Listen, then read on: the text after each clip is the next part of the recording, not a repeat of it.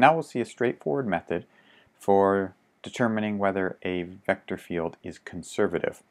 In what follows, we'll assume that our vector field is a two-dimensional vector field, and P and Q, the components of our vector field, have continuous first-order partial derivatives on the domain that we're interested in. So the first theorem, Theorem 5, says that if f is conservative, then the partial of p with respect to y is equal to the partial of q with respect to x. Why would this be the case? Well, if f is conservative, what that means is that f is equal to some f sub x, f sub y for some scalar function f. But then that means that this is p and this is q. So p is equal to the x partial of the potential function, q is equal to the y partial of the potential function. Therefore,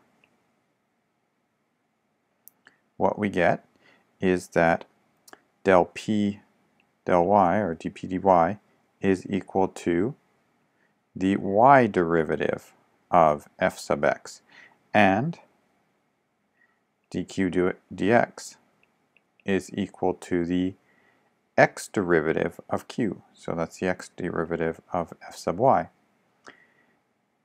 And by equality of mixed partials, f sub xy is equal to f sub yx. So dp dy is equal to fxy, which is equal to fyx, which is equal to dq dx. So it's really just following from the equality of mixed partials that we get this result, because p and q are already partial derivatives, and all we're doing is taking their derivative with respect to the other variable. So dp dy and dq dx are both second order partial derivatives, and they are just in reverse order, fxy versus fyx, which are equal. So that means if f is conservative, then we know that the partial derivatives of its components must satisfy this equation. Conversely, if the partial derivatives of its components satisfy these equations, that's not enough to guarantee that the vector field is conservative. However, it is in the case we are on an open and simply connected domain. So if D is open and simply connected and dp dy is equal to dq dx throughout D, then f is conservative.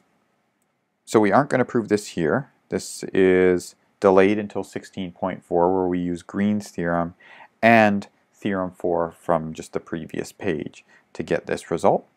But it is a very nice result because it tells us if I have a vector field and I want to know, is it conservative? Well, if I'm on an open and simply connected domain, I just need to take the derivative of its first component with respect to y, see if I get the same thing as taking its derivative of the second component with respect to x. So let's see an example of how we can use this result. Here's a vector field f. We want to know, is this vector field conservative? So what we will do is, we call the first part of it p, the second component q. And so we're wanting to check, is it conservative? Well, by Theorem 6 above, we just have to look at dp dy.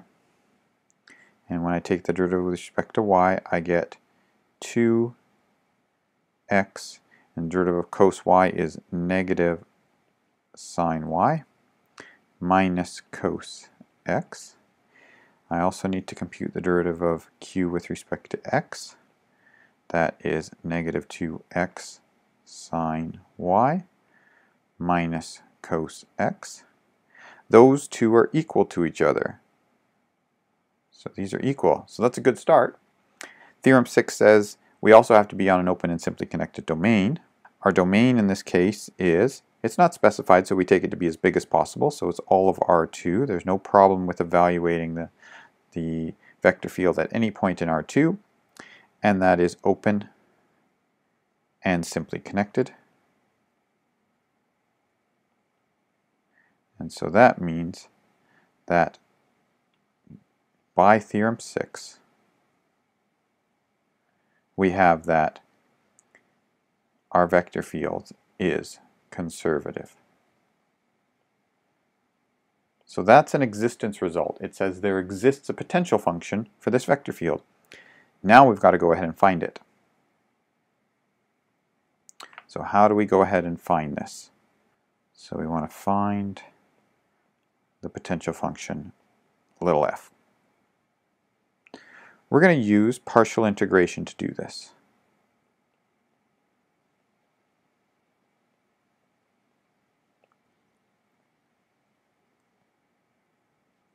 We know that this function little f we're looking for, when we take its x partial derivative, we're going to get the function p.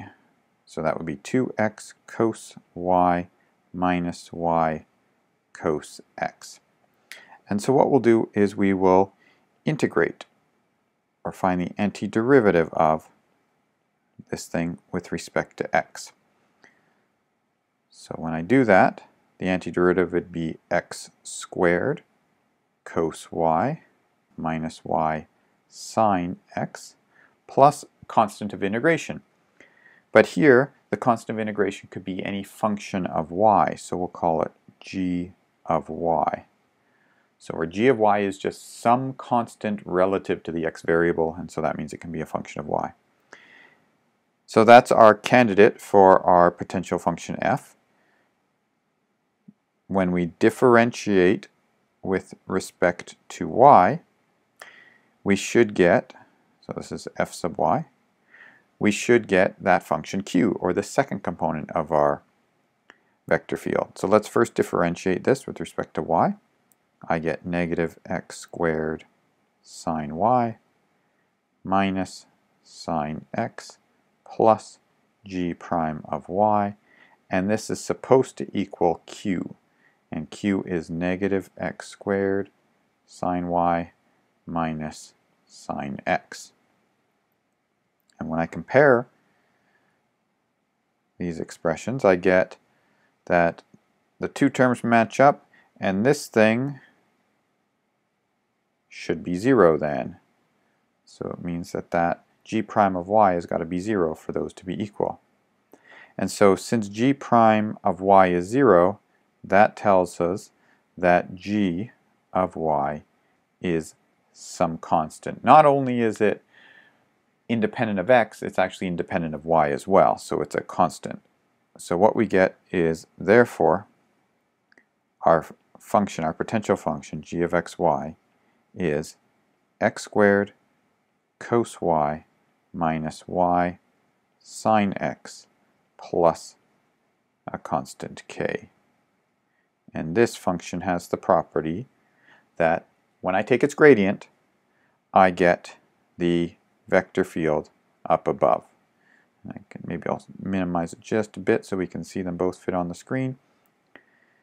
And we can go ahead and just double check. What we've done is we've found a function we think is the potential function for our vector field f, big F. So we just take its derivative, differentiate with respect to x, see if we get the function p, differentiate with respect to y, see if we get the function q. And we do in this case.